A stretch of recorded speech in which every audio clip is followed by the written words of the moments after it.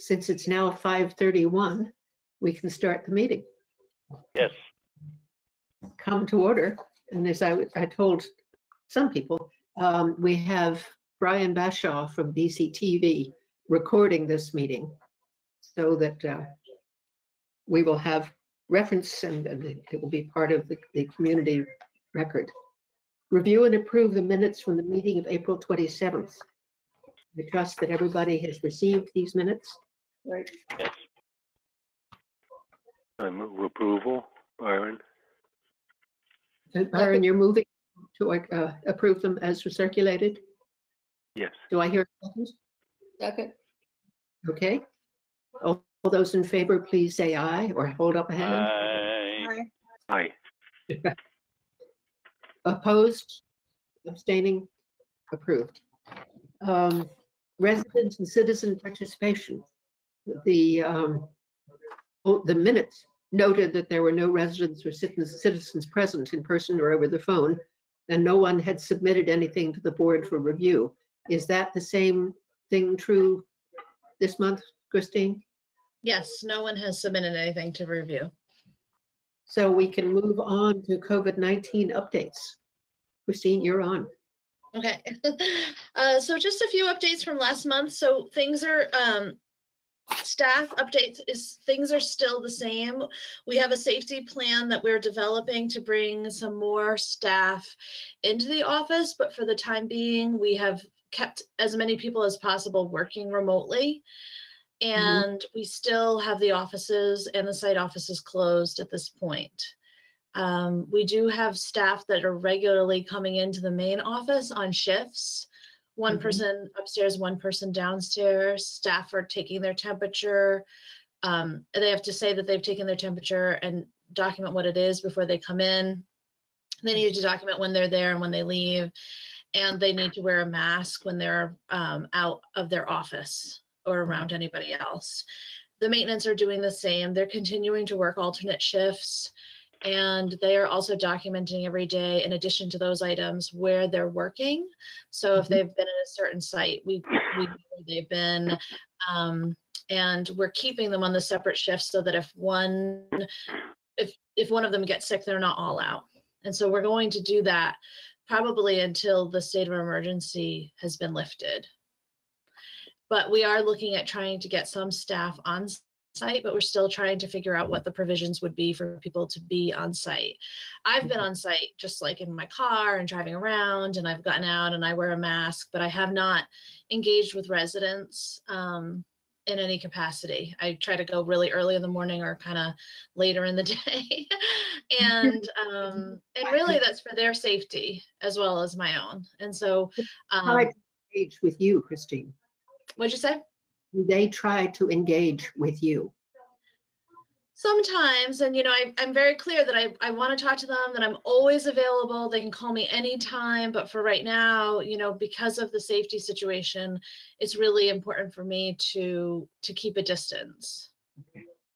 And so we've had, I think that residents are still a little bit nervous. We've had a couple of scares and panics at sites. People, got some information, and there was sort of rumors going around, but so it really made me realize that people are still nervous. And so we want to make sure that when we do come back, that we're as safe as possible and that the residents have a clear expectation of what we're going to be doing.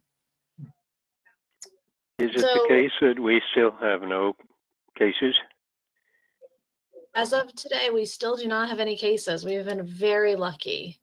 Great. So I'm feeling very fortunate, very, very, very lucky. And so, fingers crossed, we'll make it through this. And so we've been, but we have a plan in place in case we do have a case, and we have lots of, we have lots of plans now, which we really, have evolved over this process. And so in a lot of ways, we're in a much better shape today than we were before COVID even reared its ugly head. And we are coming up with a plan, and staff is very supportive of the plan of coming back with the restrictions that we'll have. We did a staff survey, and everybody responded, and I got a lot of great feedback about the comfort level of staff. Good. Ready to move on to property updates? Sure. Yeah, just a couple of property updates. So the maintenance, as I said, are still alternating shifts and primarily doing emergency work orders and turnovers. We did take down the playground at Ledgewood Heights. It had been a safety concern for some time, and we had planned to take it down regardless of this situation. And so we did take it down. We cleared out that whole spot. We removed all the wood chips and cleared and cleaned the gravel. And so we're hoping that for the time being, it's a spot that kids can go and ride their bikes and play in a safe, contained area until we figure out what we want to do next. When we decide what we're going to do, we're going to engage the residents in that process. We also, just Is HUD it the update. hope to, Yep. Sorry, Byron. sorry, Yeah. is it the hope to rebuild the playground? You know, I thought that that's what we would do, but the more I talk to residents, the more they want a space for kids to be able to safely ride their bikes and skateboard and roller skate in a contained spot. So I don't know what it's going to look like. Huh. There's still a very small, there's like a kiddo, like a baby playground there with that's a smaller version and a swing. So those remained. Just the big wooden structure was taken out. Yeah. And it was really rotted. It just wasn't, we repaired it over and over again. It just could not be repaired safely. And Yeah. so I think it would be interesting to see what the residents see as a good use for that land. Right. Demographic, how many young children versus older children are there at Ledgewood? You know, that's a good question. It seems like there's a lot of little ones, but I think it's a real mix. I think there's a lot of teenagers too, but there's a considerable amount of kids there. There's about 70 kids overall. So it's a lot of kids. Yes. Yeah. And so Probably. the basketball court tends to be where like little kids want to go in there and ride their bikes around and skateboard. And then the big kids can't play basketball. And so and people get angry because we want it just be a basketball court. And so I think that if we're looking at a space where kids can play safely, then maybe we relook at the playground space. Okay. Right. The other thing that I noticed on the portfolio manager's report, this green, is the disinfection and then air conditioner installation. Yes.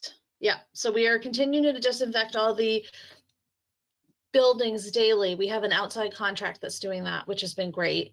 And then cleaning the laundry room at Ledgewood Heights more often than normal, but really focusing on disinfecting the Samuel Elliott, Red Clover, A.W. Richards, those spaces.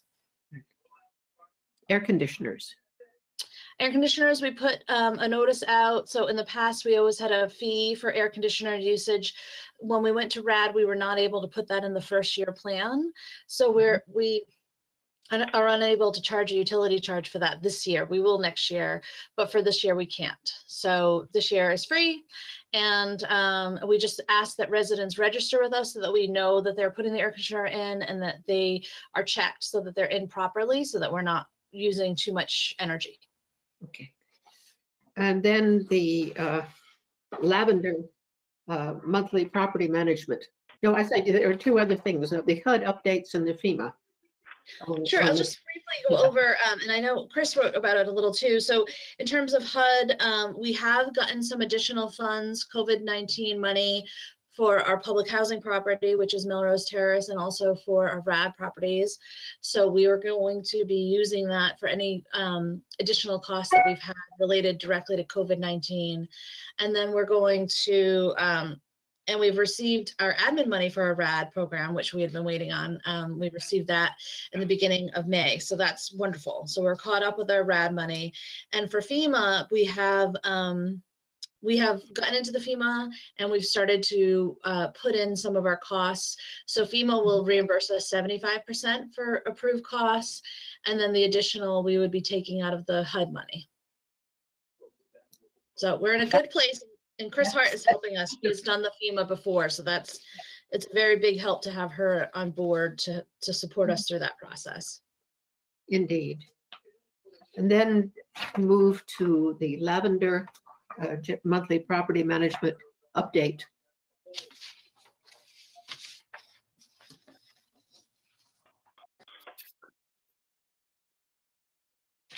I'm interested in the number of vacancies. Yes, so the number of vacancies is due to the fact that we are not, we're not in the process of turning over any apartments that do not have a single entry. So based on the rules, the stay home, stay safe, we were not able to go into those units or send people into those units until until it was allowable. And so we've really refrained from having people go into the Samuel Elliott apartments because we know that it's such a high risk population. We have turned over an apartment on the first floor. So we're hoping to get that housed this month as of June 1st, but there will be 5 additional units that we're going to have to try to fill once we can get inside. But we're really hesitant to move anyone into the building because it's a shared entry, shared elevator, that we just don't want to upset the apple cart until we know for sure that there's not as much of a risk. The other sites though, it's sort of hard because one person, you know, we're sort of we're transferring a couple of people. So we're moving someone to Sam Elliott and then we're going to have a little bit of a domino effect. But we do have 2 units that we're ready to fill at Melrose, and those are ready because they have private entries that we could, and so we could turn those over. The same at Moore Court and Ledgewood. Hayes, again, we're hesitant because of the compromised population, and also because they share that open space. And the RCC unit just came on very recently. Okay. It was a very recent departure. So we will be turning that over, but at this point it's new still. The stuff isn't even moved out of the apartment. Okay. And for Red Clover, the vacancy list is the state housing list rather than our public housing list? Yes. So the Vermont State Housing holds that list. Okay. They have the vouchers for that building. As we have always looked at the rent collections, that again is an issue. Rent collections are down. Some of these predate the COVID-19, so they're not all related to COVID. Some of them are things that have gone wrong, that have been behind previous to that, unfortunately. Are we at the point, well, post-COVID, we don't want to make any changes until the emergency is over? We cannot serve a notice to evict at this point. There's a moratorium on eviction for rent. So there's nothing we can do at this point. Besides, we've been sending letters saying you owe this much, you're gonna owe it eventually. Here are some resources, reach out to SEVCA, reach out to some other organizations. This is the time to catch up, and we're not getting a lot of response. There is one person who has not paid their rent, who has always paid their rent, but they have not paid it through this whole process, and they don't have a phone, they don't answer their mail. So I think that they're just holding on to I think they will pay it. I think they're just holding on to their rent because they like to hand it to us in person, and they haven't been able to do that. So that's one big fee that I'm not as concerned about, but the other ones are really specific. There's no one I don't think that we've really seen an increase in people not paying their rent that normally do. That's good to know. Any questions? I seem to be the one who's doing a lot of talking at the moment now. Want other commissioners? Yeah. Certainly want everybody to pitch in with questions. Is it surprising, Byron, is it surprising that Melrose is as low as it is?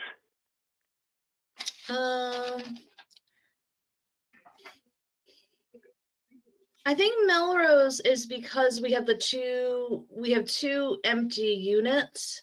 And so I think that that's really skewing the numbers. Yeah. Because there's only 25 units there. Yeah, yeah.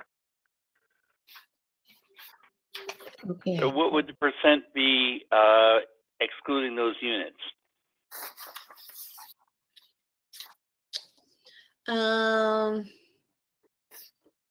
Well, the problem is because they've been vacant for more than 2 months, we can't get our HAP payment either.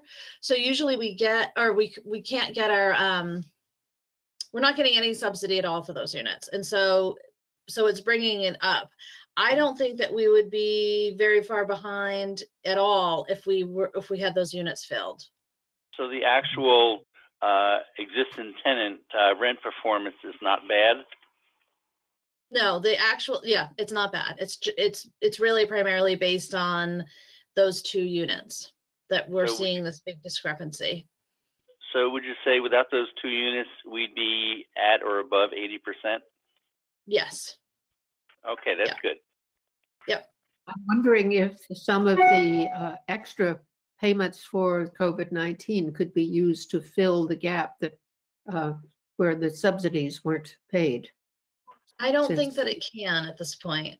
I don't. And we've actually reached out to our insurance company as well to see if we could maybe get funded for interruption of business. And it was not, these types of events are not, are excluded from this. The act of God, Yeah. if not. Okay. Yeah. Are we ready to move on to wellness? Lorelei Morissette's report. Pink.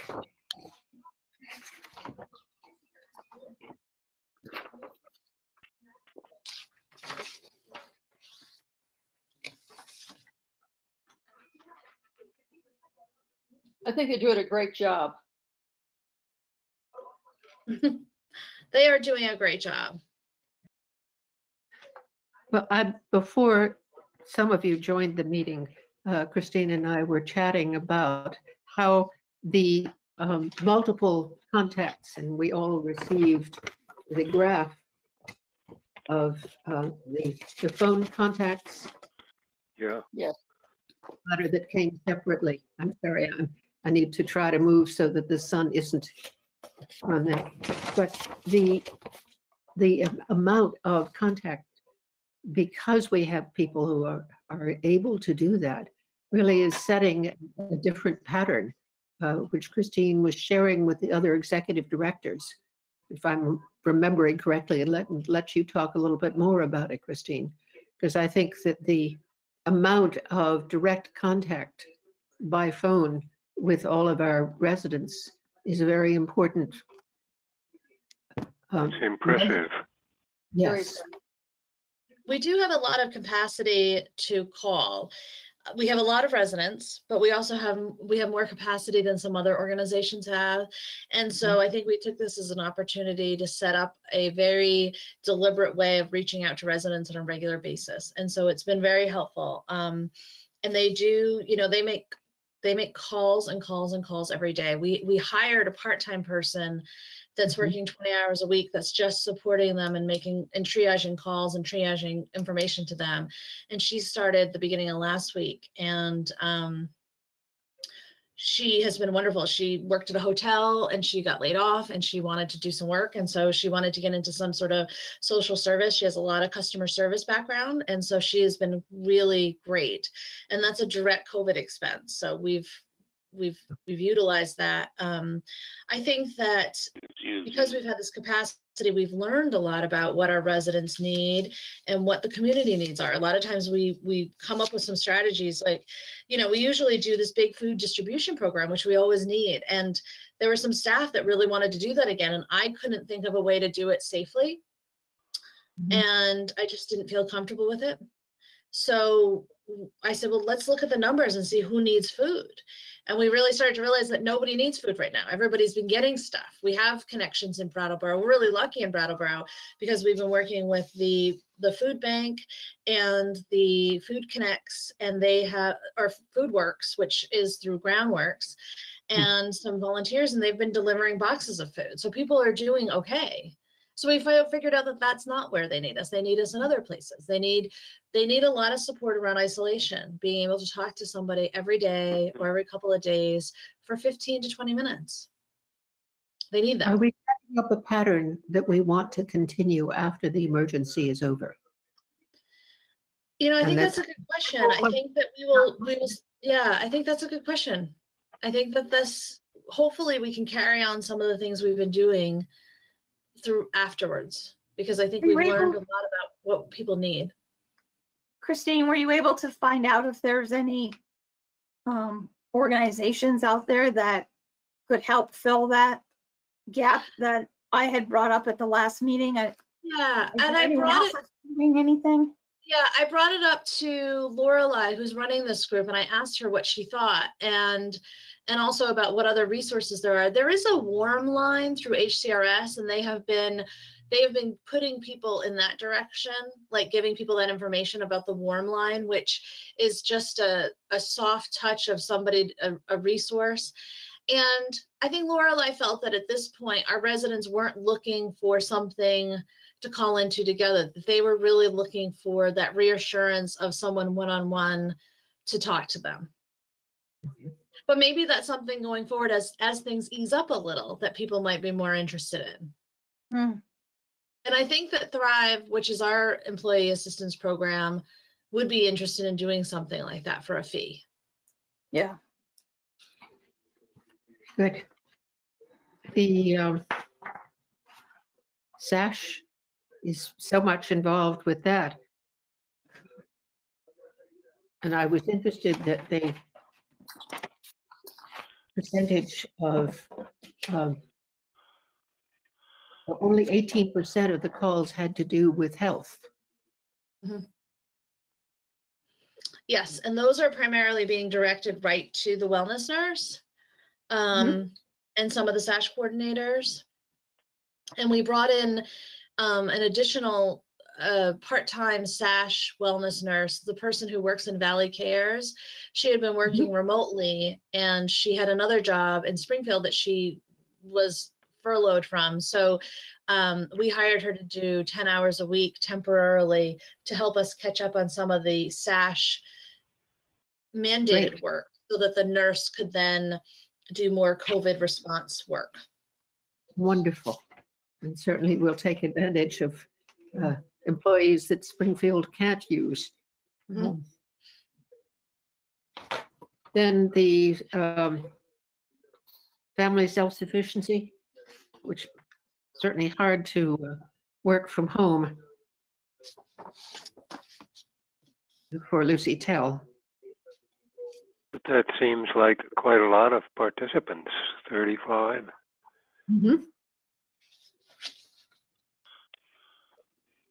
Yes, it's been a struggle. I think Lucy really enjoys seeing people face to face. And I think she really likes that type of work. I think it's been a challenge for her, as well as the participants, but she has been working with her supervisor, who's Lorelei, at coming up with a calendar for next month with some online events to support people around financial success. So they should have something they're putting. I know Lorelei and I talked about it today. They're putting something together right now. So that should be coming out for next month. Just this is an off the top question. What would be your guesstimate of how many residents actually have computer access so that they might be able to take a look at Zoom and communications and stuff like that? I think it depends on the site. So I think at our family sites, I think that people have a lot of people have smartphones, so they're able to do it with their phone. Yeah. But I think at our senior sites, it's lower. Yeah. I did ask Rotary a couple weeks ago about the masks, and they have already been inundated with requests from nursing homes and places. They didn't feel like they could promise anything at this point, but they would let me know if once they got through their current obligations, they would get in touch. So I did ask. Yeah. Oh, thank you. Well, just not to go off on that, but I will a little bit. We have been getting a lot of masks. We've Good. received quite a bunch, and we've been mailing them out. We've been labeling them depending on what kind they are, like whether they tie, they're elastic, whether they're round or rectangular. And then when people request them, we've been mailing them out. We've been getting a lot of requests, so that's good. And we're asking, we're starting to put new notices up, really asking family members to wear masks. So I ordered 100 cloth masks, which came in last week, and we're going to be putting them at the sites for people to take, so that when they come in, they put them on and then they take them home with them. Good. That's Because wonderful. we're finding that a lot of people coming in our building are not wearing masks. Mm. How will you enforce or at least encourage mask wearing in the buildings? So we have some new signs that come up, before it said, please just, wear them, or, we were really, it was easier to be stricter, but now as things are loosening up around the state, it's, I think we're going more like towards the angle of, thank you so much for caring about our residents and protecting them. Okay. Thank you so much for wearing your mask, thank you so much. Oh, you forgot yours.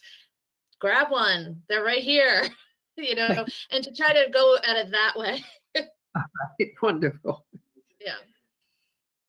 Okay. The Housing Choice Voucher Program, the yellow this time.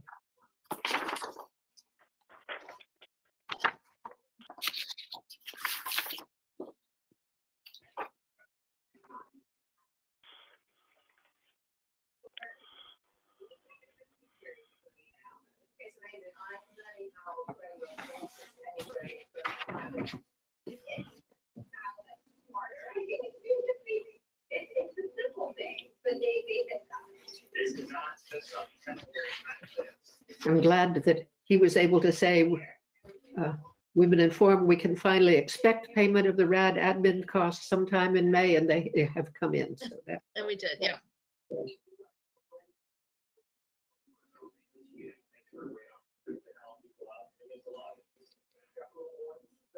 So there will be 7 people taking housing choice vouchers at Melrose rather than expecting to move into Red Clover 2.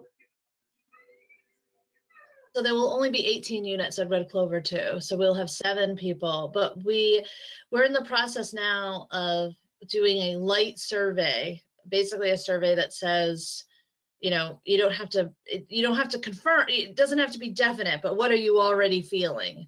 Because we know that there are some people that just are not going to want to go. So Chris is working on that right now as part of her development job to figure out how many people who are really sure that they're not going to go. And that will give us a better gauge. And hopefully some people will go into our public housing. Some people will take vouchers, but if a lot of people decide they don't want to go to, it's hard to know what we're going to do, because if many people decide they don't want to go to Red Clover 2, we might have more spots available. Okay. And so then we'd have to rehouse the other people.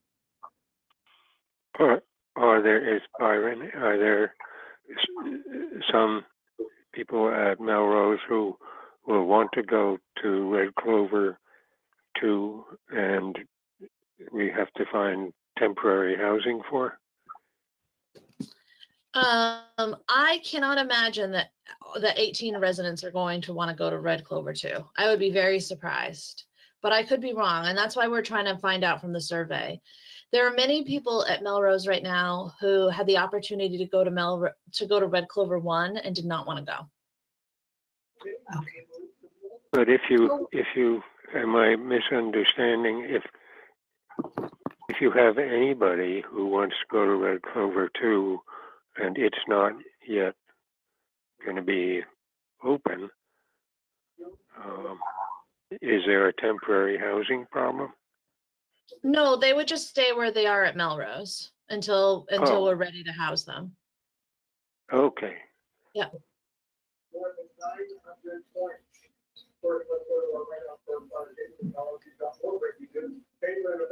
Any other comments? Well, if they don't want to go to Red Clover 2 and Melrose is eventually going to go away, that means they have to find other housing within our system, or? So they will have an option. They'll have the option to go to another one of our housing sites, or they will have an option to take a voucher to move into the community and move somewhere else. Okay. Kind of like it would be a Section 8 voucher. So a voucher that they could take to live somewhere else. And so I think David put something in here. He's trying to talk to Wyndham Windsor to see if maybe they would reserve a few spaces for us, but I don't know if that's a possibility. Things are a little bit up in the air right now because there's a lot of people right now also working on trying to figure out the homeless situation in Brattleboro, since so many people are housed at the hotel. I think there's a lot of work around that as well. And so I think right now it's a little too early for us to try to hold any spots for anybody anywhere. But we are going to secure that there's vouchers so that if they need to go in the community, they will have that. And they'll have plenty of time to look. We're going to offer it to them nice and early, so they have lots and lots of time. Good. But we have the vouchers. We have the vouchers. Okay, great. And when is Red Clover 2 going to be ready? We are looking at 2021 to get everybody in by January 1st, 2022. Okay. For that date. And so the hope is that the building will be complete in October or earlier than October. I think we were hoping that everything would be complete and sometime in early summer, and that we would have 6 months to move everybody in. Okay. It's going to be Remembering. a fast construction. Yeah, well, the idea would be breaking ground now, and that, sometime in this summer, or at least getting some of the work done, and then the construction will go through the winter and then into the following year. So we're looking at about 1.5 years from now. I'm trying to think of where Chris is, and maybe my timeline's a little off. What she She's talking about 11 months construction. Yeah, 11 months. Yep. So closing this June and then an 11-month construction. And so needing to have everybody in no later than December 31st of 2021. Remembering that the original residents of Red Clover Commons were rushed in because we needed to have occupancy by the end of the year, I believe. Or yeah, and this building is going to be much, much plainer than that building. This is a very scaled down version. The apartments will be similar, but they won't have the same community space. They'll be using the community space at Red Clover Commons 1. What does their status have to be at 2? Like a Section 8, or which one of these programs does that fit into? What was it? I missed it. It froze for a second, Don. I'm sorry. I don't know if I'm wording it right, but which one of these programs does Red Clover Commons 1 or 2 fit into? So they're a project-based voucher. So Red Clover 1, the vouchers are held by Vermont State Housing.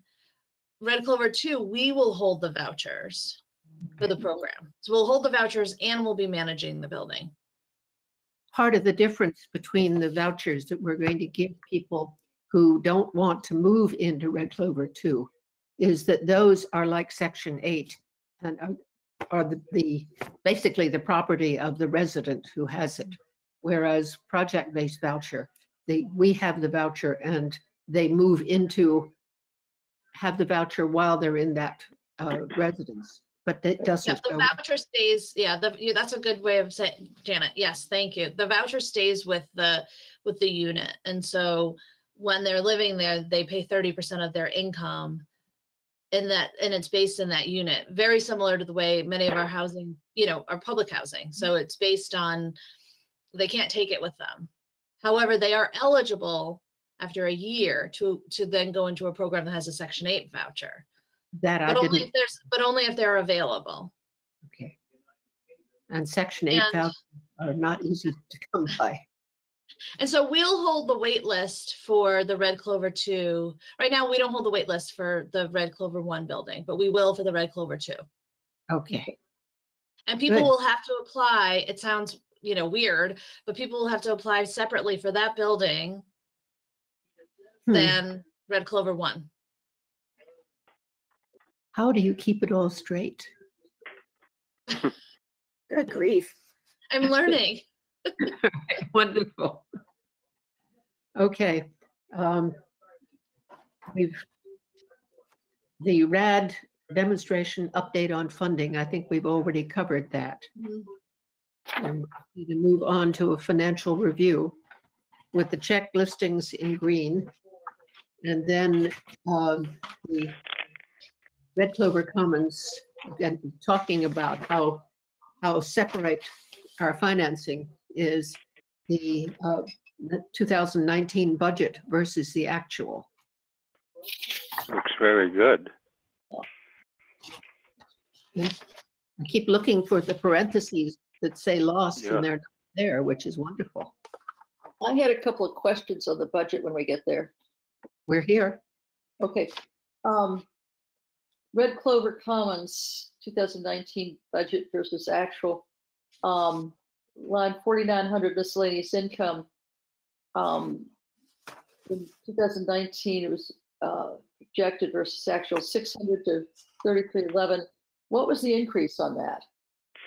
What caused that? It probably had to do with some sort of damage. I believe we had a water damage. Somebody had a bathtub that had overflowed and damaged down through the building. And so I don't know off the top of my head, but I'm guessing that's what it was, that a resident was billed for some sort of damage. Sure. And on line 7170, janitorial, it went from 12,000 to 6,900. That was a pretty good savings. Was there a reason we didn't spend the 12,000? I think it was just that that's what we had budgeted for, and I think that we ended up going with a different cleaning company that was less expensive. Yeah, absolutely. Yep. So I was looking at major discrepancies and stuff like that. Wanting to understand that. Yeah, it looks good. Yeah. Yeah, so I think that 3,000, even though we have damages above, I will double check for you.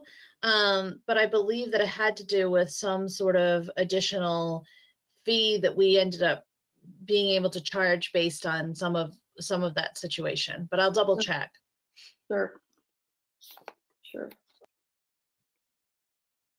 So the insurance, I mean, minor discrepancies, but taxes and insurance actual was more than 91,050 versus 92, almost 93,000 for taxes and insurance. Yeah, the property tax was higher. Yes.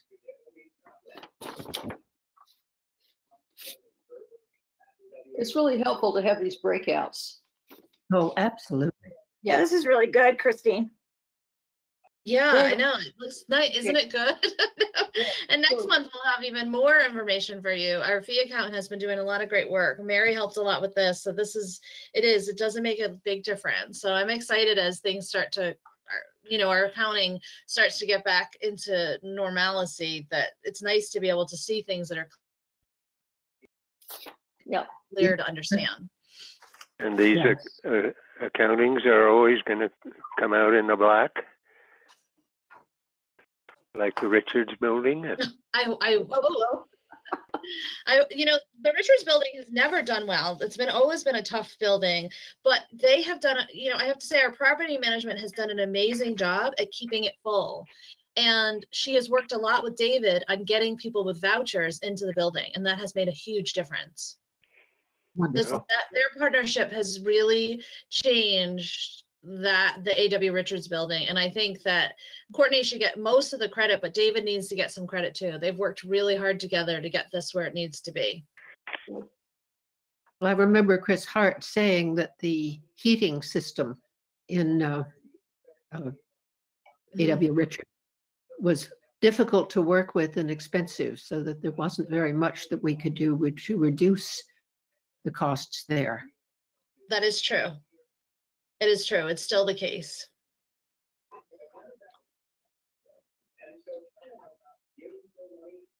But it came in the black. You're Yeah. quite right, Byron. Any other comments?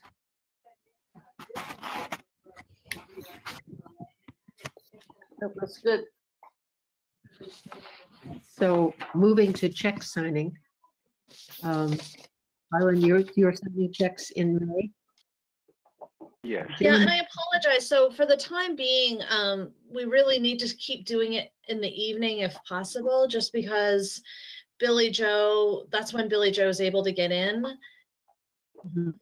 So if that works for people, that would be great. If it doesn't work for people, then I could set up a time on Friday mornings to have people come in, but I'm not normally there on Friday, so it would take, it would take maneuvering some of the schedule around a little. If you I need have to, no problem coming in the evening. Yeah, I can only come in maybe before 3, but if they were left in the room where I normally sign the checks, I could sign them and then Billy Joe could pick them up when she comes in. Mhm. I don't want to have anybody come into the office just for me, but I can't do it after 3. Yeah, no, I understand. Well, right now Byron has done it. I don't know if just for June we could get someone who, yep, Elizabeth. I can do June instead of July if you want. Okay, is that okay? It's worked out well for me to go in at 7 to sign checks too, so I'm happy to swap with you or go in for June. So either way works out well for me. The time in the evening, I'm free afternoon and evening on Thursday, so that's no big deal. So which would you prefer, June or July? Doesn't matter. What's good for you? Either one will work for me too. Okay, so how about I'll take June and you take July? Sounds good. Okay. Great. And Just then, tell me what time should I be there in the evening? I'll I've have been- Billy Joe reach out to you. She usually sets up the time, and I That's think fine. That's okay. fine. Absolutely. Absolutely. I've been going there about 6:45. That's fine. So that works. Yeah. And the second time I did it, I signed everything in my car and discovered that some of the checks had slid down to the left side of my, so I had to turn around and drive back. So from there on in, I put my mask on and came in and signed things. Very helpful. Oh, Disconcerting. yes, indeed. Yeah. Okay. Transition to fee accountant. You were saying that we're going to have even more complete and detail and things that will be helpful to work with. Let me Certainly. double check that I'm not lying to you about June. Hang on. Let me just look at my schedule here. So Thursday the 4th, 5, 11, 5, 18th. It's fine. The 25th. Yeah, I'm clear for June. That's fine. Perfect. Good. Good. All right. And I will make sure I have July.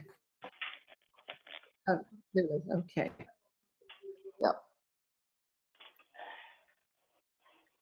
Hopefully, Okay. when I'm out of quarantine, I might be able to pull my weight here. That's okay. Don't worry about it. Don't worry about We it. all do what we have to do. I don't Yeah. go anywhere. Nowhere. Don't worry. Don't worry. Christine, I just want to compliment you and the staff and the people you've hired to keep in touch with everybody about outstanding work to keep everybody safe and work with the residents. I mean, my hat's off to you. It really is. Great job. Yes. Thank you. They have done an amazing job, and our staff has done great. And, you know, I'm looking at ways to help them to feel appreciated. And so I'm working on some of that this week.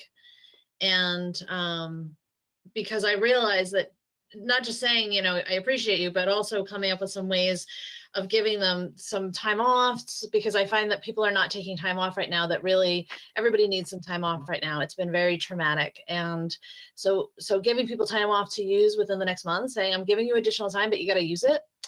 And then I'm also sending them each a something little in the mail, just to say thank you, a handwritten card and a little gift. But if you know, I think that coming from the board, that's very helpful. And so I don't know. Maybe we could write a letter from the commissioners to the staff and just celebrate all the hard work they're doing. I think that would be. Maybe a paragraph from each of us. That's a great idea. Yes. Because I mean, Even that's a if lot of it's, work even and if a it's lot. a little duplicative, it's still okay. It's something from each of us would make it more personal. I think that's Yeah. excellent. Wonderful. I agree. I think that would be really great. Yeah. So maybe Nice. if we each did our paragraph and sent it to Christine in the next week or so, Absolutely. Yep. we could put it into a letter and send it Yeah. out. Yeah. Yep. That's I'd be what I was happy. going to suggest, that we need a deliver by such and such a time. So Yeah. next week will lead us into Memorial Day weekend. Yeah, if I So could get it by maybe the end of the day on Tuesday. Perfect. Be glad to. And the sooner I get them, if everybody sends it to me before then, I'll put it together faster. And I'll make sure that the staff, everybody gets a copy, and I'll also post it on our website and our Facebook. And that way it's not just to them, but the community knows as well how you're feeling. That would be Yeah. great. Absolutely. Absolutely. That's Good a great idea. individual statements. I think it's wonderful. Yeah. and so that would be Tuesday, the 26th. Yeah. Yep. We'll have it to you by then. Good. Good. Thank you. That's a great idea. That's wonderful. Thank you very Yeah. much. Yeah. Well, I think we all feel so indebted to all of the work that the staff is doing, that Oh, it absolutely. would be a great way to express that. The last, excuse me, go ahead. Did you say something, Donna? I was talking to my dogs. Okay. Two Bernese left- mountain dogs, you know? Yep. Put 'em on the Humongous. agenda. There will be large projects in progress. FEMA PDMA. So yeah, I think that's yellow. Oh, no, I'm not sure what color, Chris. Hold on. Orange. Orange.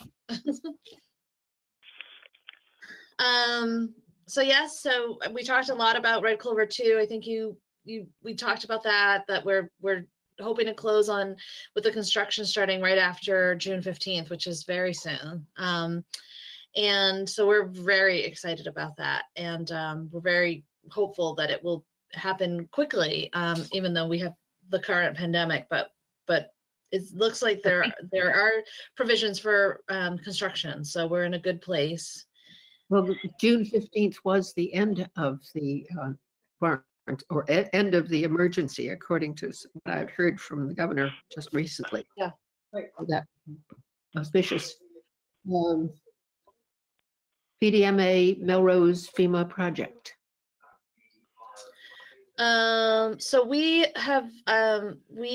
are trying to get some of this work done this summer, the demolition of the remaining buildings, and it's really needed now. We have found that we found some vandalism in one of the empty units, and I think it's really imperative at this point that we get them done. We had to shore them all up today again to block entry because people are going in there.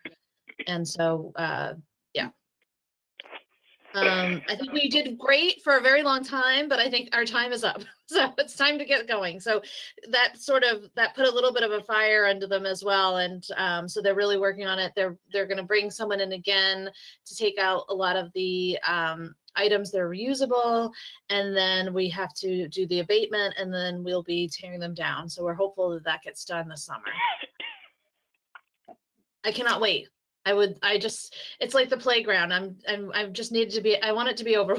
I want to get it down. It's just not safe, and I'll feel better once they're not there. Well, unfortunately, squatters, once they know something, this is there, the sooner the better. The moving to work, MTW, awaiting on notice.